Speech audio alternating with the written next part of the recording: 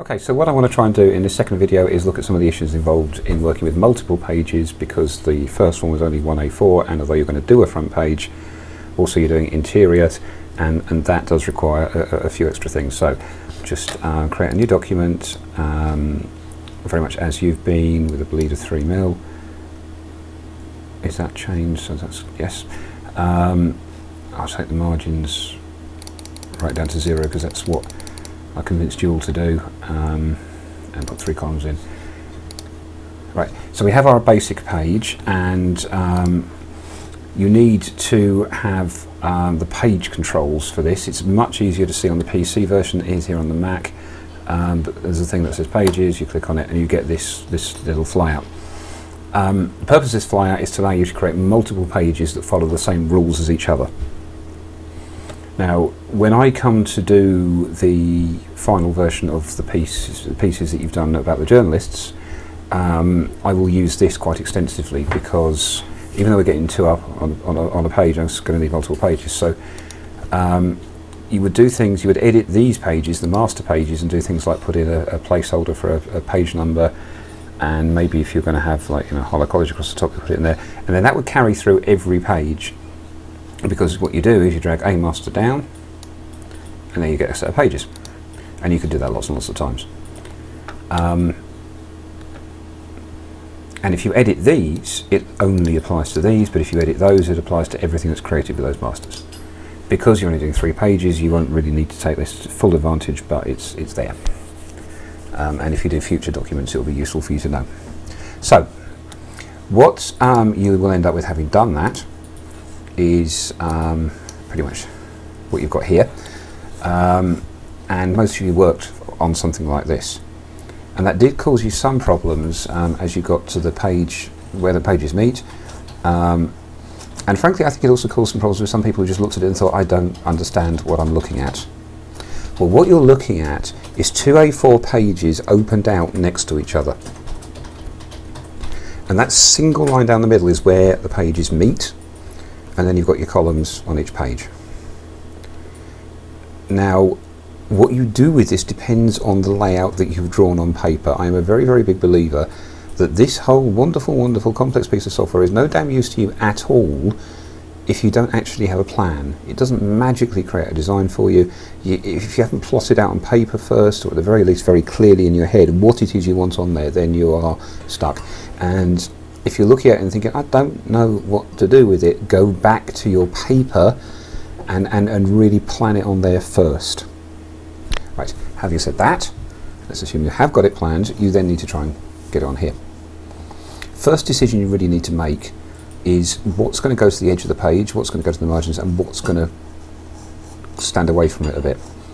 If you're using a big picture, you'll probably want to take it out to the bleed if you put your picture across the whole 2 columns there.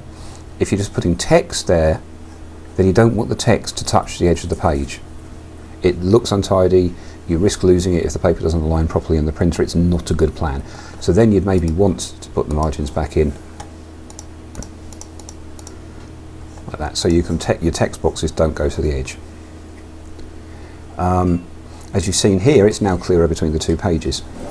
If you didn't want to do that, if you were going with a whole double page photo covering the whole 2 pages, but you did have a need because of your text to keep a gap in the middle, you can just change that middle margin, and you do that by unchaining these 4 so that they don't all act together, and then just change the inside one, and that increases the size of the central gutter between the 2 pages and forces the columns to recalculate without affecting anything else.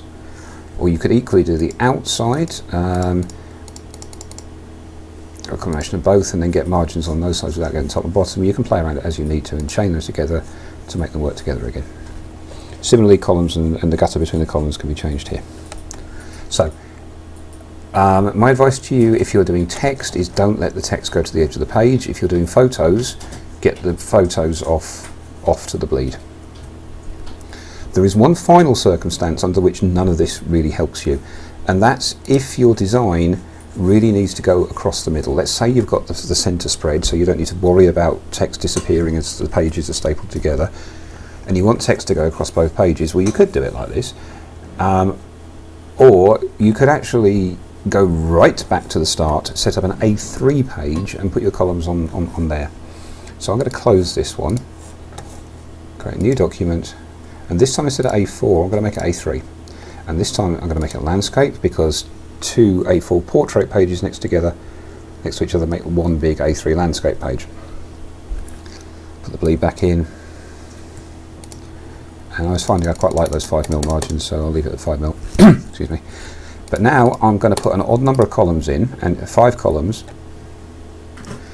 and you'll see what you now have here is still your 2-page spread, but this time it's being treated as if it was one large piece of paper instead of 2 smaller pieces of paper. And you can put a middle column across there, and it's just kind of easier to work with as long as you remember that you're actually doing something bigger than you were before. Well, bigger than the individual pages were before. The total effect is the same. So you may find that if you have a design like the Pets Corner group that runs across the middle, you may find it easier to do it this way.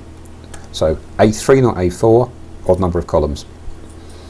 Either way, working with multiple pages looks a little bit more complicated when you first see it, because there are more lines on the screen, but actually it's the same once you settle down and sort it out. One final tip, if you are finding all the lines overwhelming, and I know some of you were, because once you started to put pictures in and text box and so on, you just had lines everywhere. If you press the W key on the keyboard, the W key, all the lines disappear and you get a print preview. That really didn't have much drama because there's nothing on the page, but the W key cleans it right up for you. You can see what you've actually got. So I'm going to end this one here and go on in the next one to cover one of the very first things that I was asked about, and that was how to run text around an image.